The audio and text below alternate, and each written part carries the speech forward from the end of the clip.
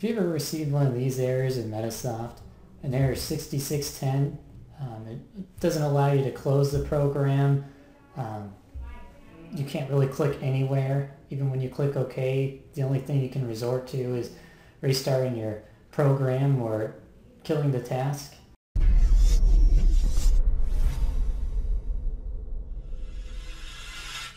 There's a simple fix to this, and what this error means is that your computer stopped talking to the server where your Medisoft data is hosted for too long.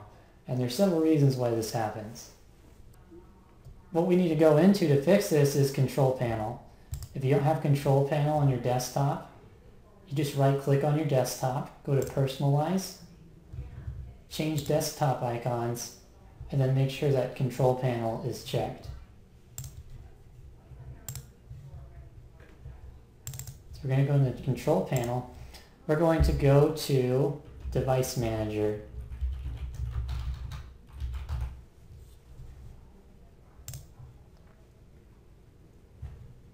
And then Network Adapters. We're going to right click on here and go to Properties. And we're going to go to a tab called Power Management. And this causes most of the problems with 6610 errors. This is basically saying that your computer is going to put your network card to sleep after it hasn't been in use for a while.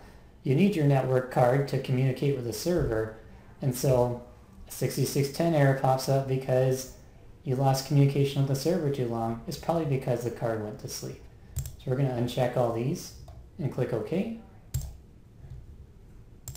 The next place we're going to go is Power Options.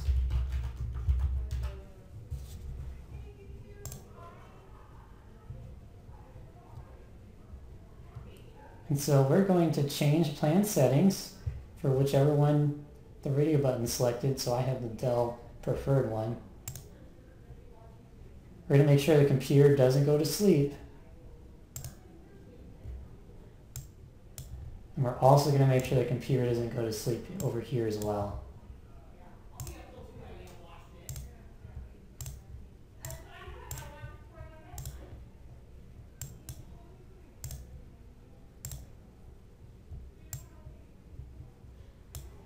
And for your server, you want to make sure that the server does not have the hard drive turning off.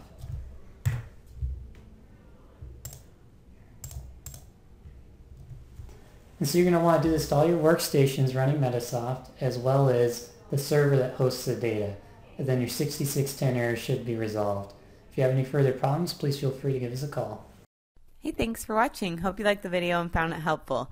If you did, let us know by giving us a thumbs up by clicking on the like button below. If you have any comments, questions, or suggestions, feel free to write those in the comments section below. And if you want to get more helpful videos like this one, be sure to subscribe to our channel. Thanks!